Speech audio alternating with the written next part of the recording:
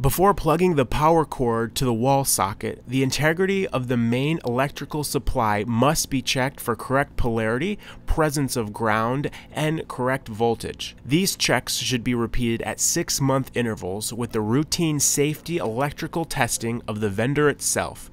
If the receptacle is not properly grounded or polarized, contact a licensed electrician to correctly polarize and/or ground the receptacle to ensure safe operation.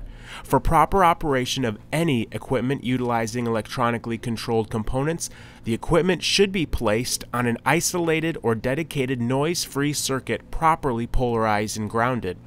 Refer to electrical specifications in your service manual to determine circuit amperage and protection.